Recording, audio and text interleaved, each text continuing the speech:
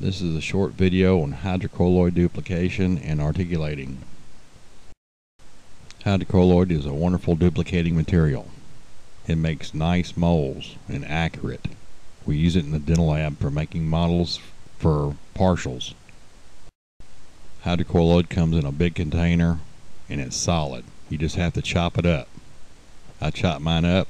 This is enough for 2 models. I took an Algin impression of a friend's mouth. Now these are going to be master models. I casted these in green stone, which is dye stone. I'm not going to articulate the masters. I want to save them. I placed the master models in water. And I placed the container of hydrocolloid in the microwave, and I set the timer for 12 minutes. These things here are hydrocolloid or duplicating flask. This is used mainly for duplicating models.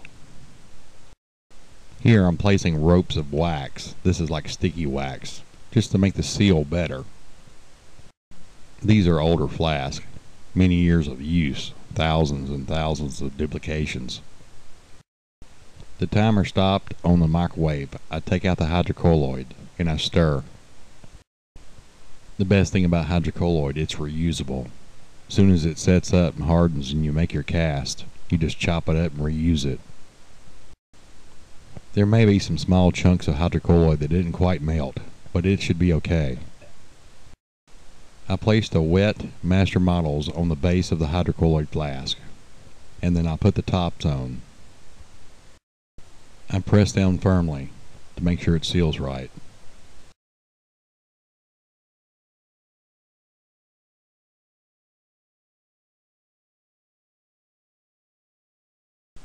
I go around the flask with a knife, kind of press the seal of the rope wax in place.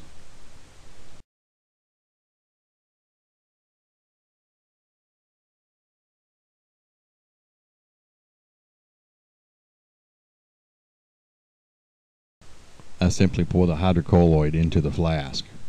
You notice that you see some chunks, but this will be fine. Now you can use like Tupperware bowls to do the same process. You don't have to have flask. I have done this several times with making creature teeth.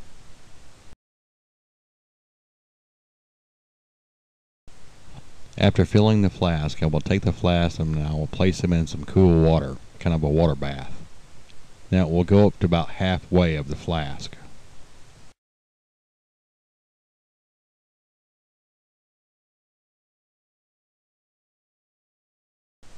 It depends on how cold the water is. You can put some ice cubes in there, but it usually takes about 45 minutes in regular water.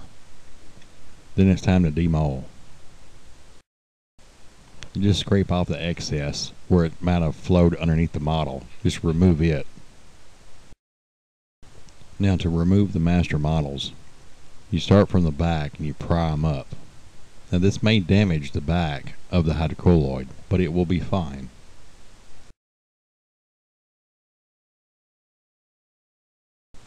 If the hydrocolloid comes out of the flask, it will be fine. Just place it back. I rinse out the molds with water. Now I like my molds wet, and sometimes it might have a little bit too much water and I just tilt it out. But I use it for like a lubrication for the stone to flow better. I'm using a small vibrator to help this stone to flow off my knife. And this is the way I've always poured up models. The strange thing about hydrocolloid is when you pour up the model, you just simply pour it up, let it work off the knife. The stone will flow easy. But it's somewhat hard to put a bubble in this material. And that's what's so neat about hydrocolloid. I fill the mold up to the top and smooth it with a knife, flat.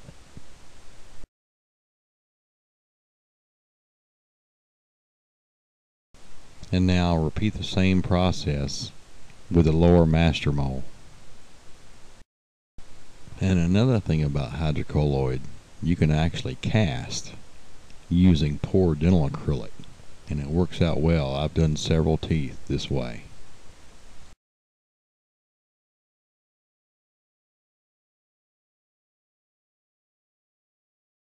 I have both flasks poured. Now I'll allow this to set up for 20 minutes. That's how long it takes for dental stones to set up. I remove the hydrocolloid from the hydrocolloid flask to simply pop it out. Then I start tearing away the hydrocolloid. This will break off easy.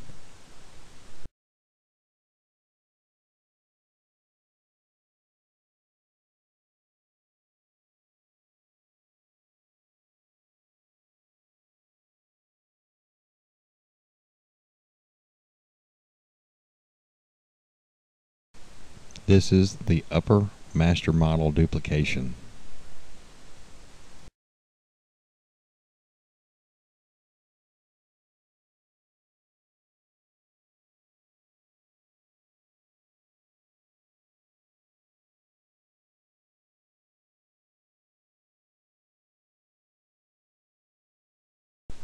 And with the lower model, I can check the bite, and there's the bite, and it's correct.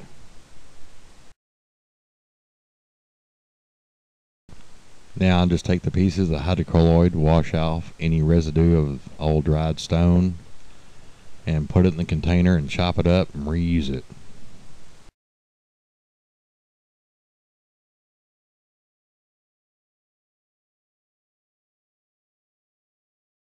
Here's duplications of the master models. I take the duplicated models, I key them, I find the bite, make sure it's correct. Then I wrap it with a rubber band.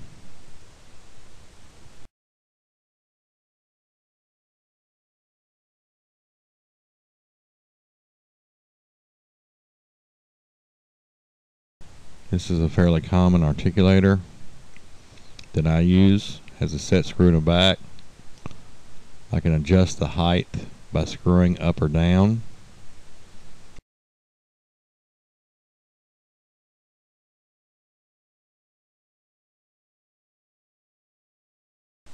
I paint the keys on the model with sodium silicate. This is diluted with water. A little goes a long way. I mix up some plaster. I have salt in my water. This will accelerate the setup. On this articulator you have a midline. It's in the center of this articulator base. This line should match up to the center of your central teeth. After I center the models, I apply more plaster on top. Then I close the upper part of the articulator down. I do a little touch up to the top plaster. Then with a damp rag, I press down. The damp rag makes articulating quicker. This small putty knife has been cut flat for easy cleanup around articulating.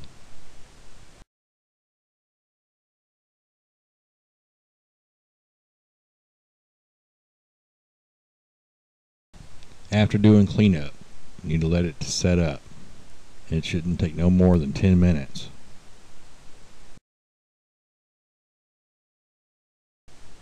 After setup, take a knife and just trim any sharp edges or jagged edges. And it's time to cut the rubber band. Just simply cut it away. Now there's your new articulation. Now it's ready to start designing some creature teeth. You can adjust the set screw like I said earlier. This will allow you to have maybe a thick base plate. Now you know how to duplicate master models in hydrocolloid and articulate. I hope this helps. Now I can start making some creature teeth. More coming soon.